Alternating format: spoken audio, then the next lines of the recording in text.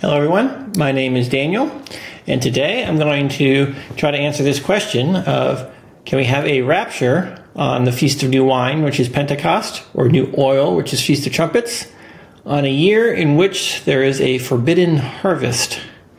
So let's dig in. All right, so the first question we need to ask is the Jubilee 49 years or 50 years? So I'm also going to address some of the questions with respect to the Dead Sea Scroll and the theories put out by Ken Johnson at BibleFacts.org. So when we seek to understand prophecy, there are many things that are specified in terms of Jubilee periods, and there are two ways in which a Jubilee is interpreted. One, as a period of 49 years, with the 50th year, the Jubilee year, overlapping with the first year of the next 49-year Jubilee. And the other is that the first year follows the 50th year. And that has major impacts in how you do it. So this chart here shows the two different ways of counting the Jubilee. Now, I follow the traditional Jubilee approach, but of course there are other theories that are based on a 50-year count. So we're going to test that today and see which one of these makes the most sense according to the Bible. There's this YouTube video, which you can get from the description, which will take you to the Medium post, which will then take you here. And it goes into answer the question about the 49 or 50 year. This debate has been going on a long time. It's even documented in the Dead Sea Scrolls. So this debate goes even before Joshua came. But I'm not going to review all of that material because I'm going to make a new case for the 49-year Jubilee. Because that source relied on the Book of Jubilees, which is not scripture. And of course, Ken Johnson has a Dead Sea Scrolls version of Jubilees that uses a 50-year Jubilee. So which one is correct? So let's look at some of the implications if it was a 50-year Jubilee. For example, I've got an interpretation of 70 Jubilees from the Jordan River crossing, which aligns with the fall of 2024 being the 7th year of the last Shemitah cycle. And next year should be proclaimed to be a Jubilee year. So 1406 BC plus 70 times 49 takes you to this year, ending spring 2025. And that is when everything in the book of Jeremiah has to be complete, if I understand this correctly. But if it was 50 years, then that would take us all the way till 2095 for everything in Jeremiah to be completed. So that's a pretty big gap. We got another 70 years to consider. So here's my proof of the 49-year Jubilee. Many people believe that Ezekiel chapter 40 is identifying a Jubilee year because the head of the year is delayed until the 10th day of the 7th month, Rosh Hashanah. So that's assumed to be a Jubilee year. And we know that this was the 14th year after the city was destroyed. This is during the reign of Nebuchadnezzar, which we know with the accuracy of clay tablets recording the position of the sun, moon, and stars, 21 different positions. So we know that with near certainty. So if that's a Jubilee year, and we know that the year that they crossed the Jordan River, 1406 BC, is a Jubilee year, that should be exactly 40 a multiple of the Jubilee apart. And it's the 17th Jubilee if you're using 49-year Jubilees, but it's off by 17 years if you use the 50-year Jubilee. Then, according to my interpretation of Daniel 9:25, a decree to rebuild Jerusalem would go out on the 60th Jubilee, and that is exactly what happened if you use a 49-year Jubilee period rather than a 50. So if two Jubilees were 100 years instead of 98, then it would be 60 years too early. Of course, I document all that in this video, 5 prophecies and wonders in heaven that prove 2024, October 9th, is Judgment Day with the fall of Babylon. So Ken Johnson has done extensive study with the Dead Sea Scrolls and recently did a video about 3 months ago in which he points to the Messiah's death in 32 AD. So I believe he's made a slight error in his interpretation when he claims 32 AD is the year of the cross, because the text only specifies the week of 26 to 32 AD and not the exact year. So he's taken this Qumran Scrolls, which is not scripture, claiming it has a prophecy that points to that particular year, and then claiming it's 32 AD based on that. So here's a link to the 27-minute mark where he goes into that. But this is the text from the scroll. It says, Yahuwah cast their lot amid the portions of Melchizedek, the new priesthood. Joshua is from Melchizedek, who will make them return or repent, and will proclaim freedom to them, to free them from the debt of all their iniquities, which is what is done on the cross. The parentheses are added. They're added by Ken. This event will take place in the first week of the Jubilee that occurs after the 9th Jubilee, which he says is 32 AD. And then it goes on to say, now the Day of Atonement is the end of the 10th Jubilee, which he says is 75 AD. So the first thing to note is this is an interpretation of Scripture, likely Daniel 9:25, that maps the timeline onto their understandings of Jubilees. So if they knew when the decree of Ezra went out and they added 490 years, they would get approximately 32 AD. Now they had a calendar that used 50-year Jubilees, so they mark that on their calendar and then they record it. So this isn't a new prophecy, this is an interpretation of Daniel. That's my theory, because they don't really say how they arrived at this date, but it's very easy to see that if we had the Gregorian calendar and we had Daniel's prophecy, we knew the Ezra decree, we would say that he's going to come somewhere in the 5th week of AD, right? 27 to 33 AD. We could write that down and someone could find it and say, oh, look, they have a prophecy that predicted the exact year he came.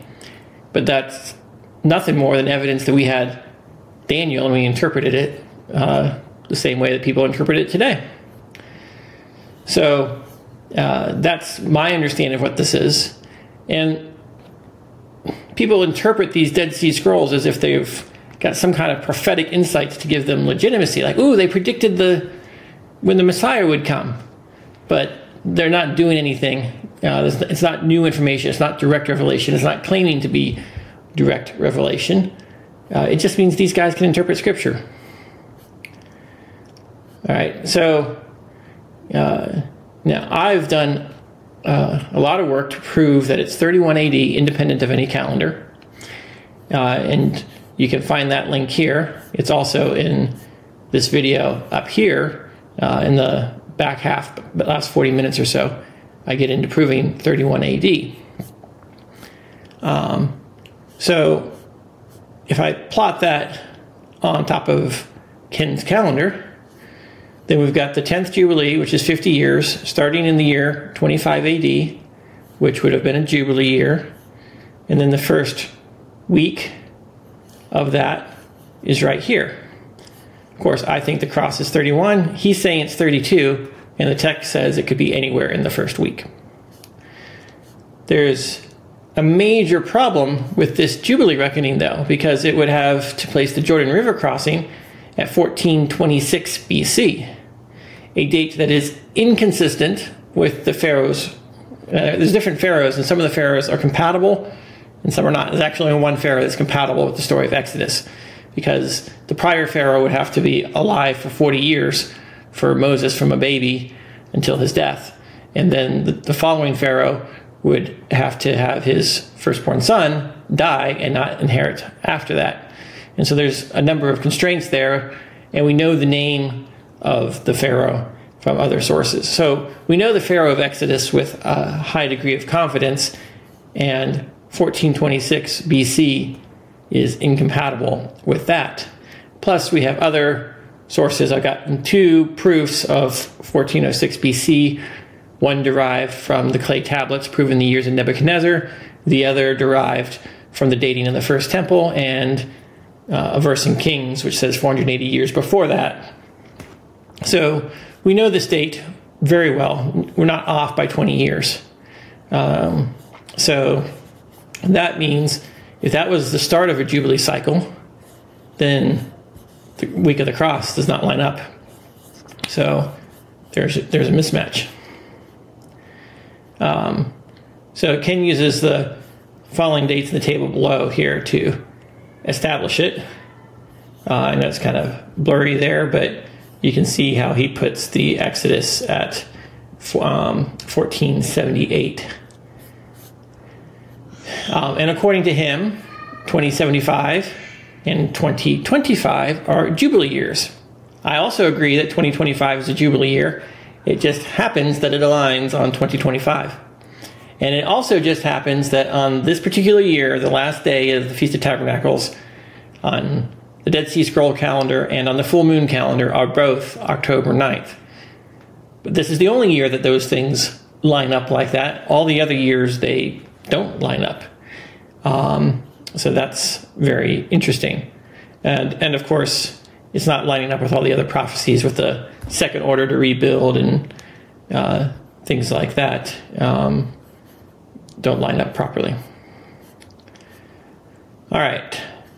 The other thing is we know that Yahshua declared the year of release and debt forgiveness, which is done on the Day of Atonement on the 7th year of a Shemitah cycle. So this is when he went into Nazareth, opened the scroll, read from Isaiah 61, closed right before declaring the day of judgment of our God, and then they tried to drive him off a cliff, just like they do the scapegoat on the Day of Atonement. So that we know exactly when he read that. It had to be on the 7th year. Now, if you look at his timeline here, the 7th year is 32 AD, and that's the year he died. And Day of Atonement's in the fall, and he died in the spring. So there is a clear problem. And it also means, according to this, that he could not have read it any other year in this entire week, because it wouldn't have been the 7th year. So we've got more incompatibilities with Scripture. So let's study this a little bit further, because I think this can help us answer some questions where people are going, well, I believe they could be going astray about rapture predictions for Pentecost, which if you do in the full moon calendar, happens in 5 days on the 30th of July, best I can figure.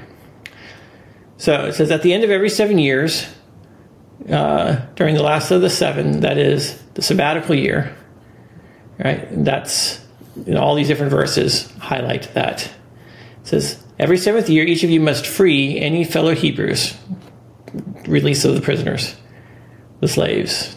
After they have served you 6 years, you must let them go free. Your ancestors, however, did not listen or pay attention to me. That's Jeremiah. Leviticus says, you shall count 7 weeks of years, 7 times 7 years. So the time of 7 weeks of years shall give you 49 years. There's your Jubilee. Then you shall sound the trumpet on the 10th day of the 7th month, which is the Day of Atonement, and you shall sound the trumpet throughout your land, and you shall consecrate the 50th year. So since the Day of Atonement is after Passover, Ken's calendar is, and his 32 AD date is out the window. So is the Jubilee year the 49th year? And some people think that the 49th year happens to be the Jubilee instead of the 50th. But that's pretty easy to disprove as well. It says, but in the 7th year there shall be a Sabbath, complete rest for the land. You are not to sow your field or prune your vineyard. You are not to reap the aftergrowth of your harvest or gather the grapes of your untended vines. So in the 7th year, you're not to take any grapes off of the vine. I'm going to come back to that later. The 50th year will be a Jubilee for you. You are not to sow the land or reap its aftergrowth or the harvest the untended vines. So 2 years in a row, you are not to harvest from your grapevines. So you are to keep my statutes and observe carefully my judgments, so that you may dwell securely in the land. Then the land will yield its fruit, so that you can eat your fill and dwell in safety in the land. Now you may wonder, what will we eat in the 7th year if we do not sow or gather produce? It says, I'll send my blessings upon you in the 6th year, so that the land will yield a crop sufficient for 3 years. So while you are sowing in the 8th year, you will be eating from the previous harvest until the 9th year. And so that's evidence that there's 2 years there, or 3 years in the case of the Jubilee, right? You got the Jubilee year, the 7th year, which is this last Shemitah year, followed by the Jubilee year. Then the year after that, you harvest. So that's sufficient for 3 years. Proves that it's not overlapping. So there's actually 2 years without any harvesting, without any planting or harvesting, and 1 year without any in the last year you can sow, but you don't have any harvests from the previous year to get you through. So you need 3 years to get through it. All right, so let's look at the implications for the rapture and Pentecost. So many people are looking for the rapture on first fruits of barley, which so they're looking at for Passover rapture, or Shavuot rapture with the wheat harvest, or the Pentecost rapture at the wine harvest, or the grape harvest, which turns into wine, or Feast of Trumpets, which is the olive, new oil harvest. But on the 49th and 50th year, there is no planting and no harvesting. You're not even allowed to take the grapes off the vines that grow naturally, the aftergrowth. So therefore, there can't be any first fruits, and therefore there can't be any new wine that year. You're drinking the old wine from the 6th year, where they gave you 3 years worth. So this is further evidence that Ken's calendar is incorrect, because the disciples were accused of being drunk on new wine at Pentecost.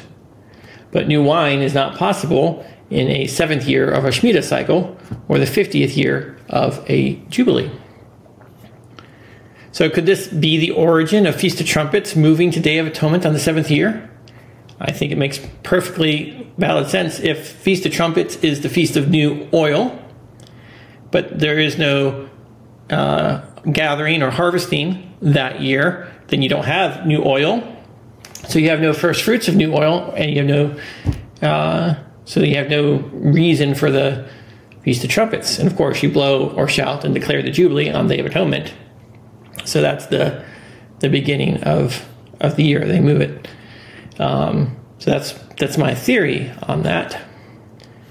So my conclusion is that Ken Johnson, with his Dead Sea Scroll calendar, now notice that this is his interpretation of the Dead Sea Scrolls, are fundamentally incompatible with Scripture, and nowhere is this more clearly demonstrated than at Passover on the cross, because they always have Passover on the 14th day of the month, on a Tuesday. It's always a Tuesday every single year. Some variations put it on a Wednesday, but he puts it on a Tuesday. And of course, you don't have, you have 4+ days and nights from the time he dies to the resurrection, when the women find him at the tomb. And the 3 days since all this happened on the road to Emmaus, when there's like really 5 or 6 days to that. He's not rising on the 3rd day, because it's 3rd day from the time he was handed over or killed. And it doesn't matter whether you do a Tuesday or a Wednesday, and it doesn't matter if you do sunset or sunrise, start of day. There's just like 3 or 4 days and 5 nights that all add up, and it's just incompatible with Scripture. So I believe that people have made the Dead Sea Scrolls into an idol, and they worship the Essenes because they appear to understand much about the coming Messiah that the Pharisees and the Sadducees missed. So you assume if they got this right, they must have been the true one that actually had all the true information. So their calendar must be correct. But that's a fallacy. Just because they're right about one thing doesn't mean they're right about other things. And everything that the Essenes taught that was prophetic could be found in the canon. They predicted the year, they put it on their calendar, they wrote it down, we found it. Does that mean their calendar is valid? No more valid than if they had wrote it down on a Gregorian calendar. And of course, the rapture, people are looking at Pentecost for the rapture, and that it would be a harvest of first fruits. But on this year, this is the 7th year of a Shemitah cycle, there was no harvesting or pruning or gathering of grapes allowed from the vine. So therefore, there is no new wine to be poured out this year. And the same thing will be true for Feast of Trumpets this year. And it's because it's a Jubilee year next year, Feast of Trumpets gets moved to Day of Atonement. So the earliest that I can see any activity going on would be Day of Atonement, which is 12 days before October 9th. I hope you enjoyed this. Please subscribe, and I'll see you next time.